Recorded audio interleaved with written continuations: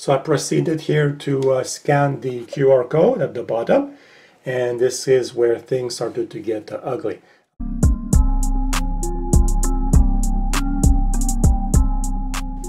Hello guys, welcome to my channel. This is the Google Nest Wi-Fi, or some people call it the Google Mesh.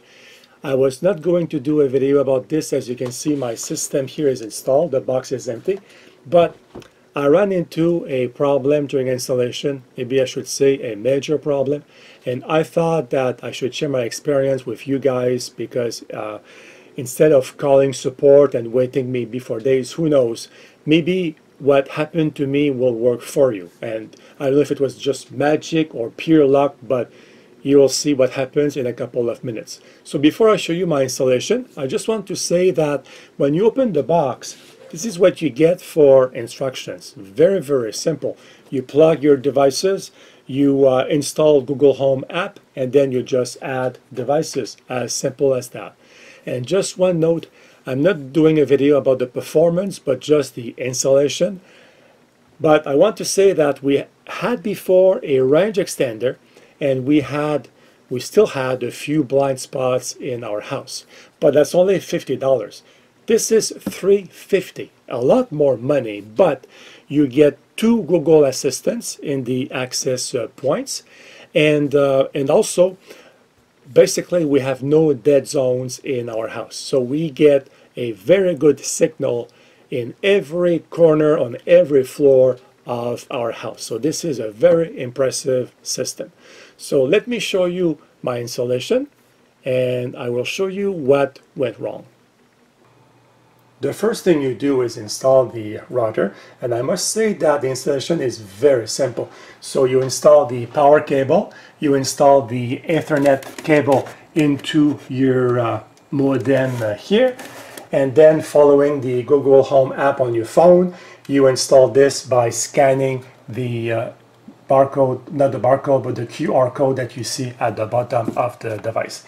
And about 30 seconds later, it's done. Then you see a message asking you if you want to install the first access point.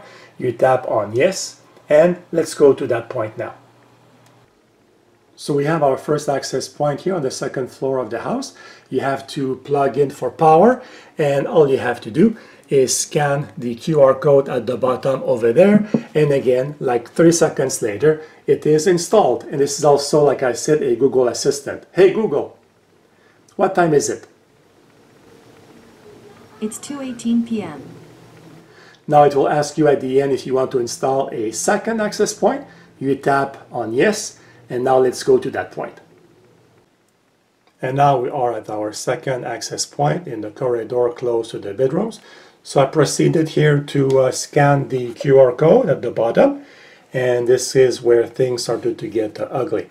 I got the message, wrong code. So I thought, oh, maybe it's just the lighting. So I moved it around, I turned on more lights, and yet after 10 times I got the message, wrong code. Then I realized that there was a skip button at the bottom of the Google application. So I tapped on that, and it told me to enter manually the code that is indicated at the bottom. So I did that, and I got the error message, could not complete installation. Then I thought, okay, what am I going to do now? Do I call Google support? What do I do? So I thought, you know what, I'll try again to scan the QR code one last time, and it did work. I have no reason why, no idea why, but it did work. And now I have also a Google Assistant, like I said. Hey Google, broadcast dinner is ready. All right, broadcasting now. Dinner is served. Come and get it. Dinner is served. Come and get it. So guys, like you saw, I was able in the end to scan the QR code and finish the installation flawlessly without any problems. So I don't know if I was lucky or if this is part of like a manual recovery, but anyway, it did work for me, and I hope that if you have a similar problem, you'll be able to succeed like I did. So thank you for watching. See you next time. Goodbye, guys.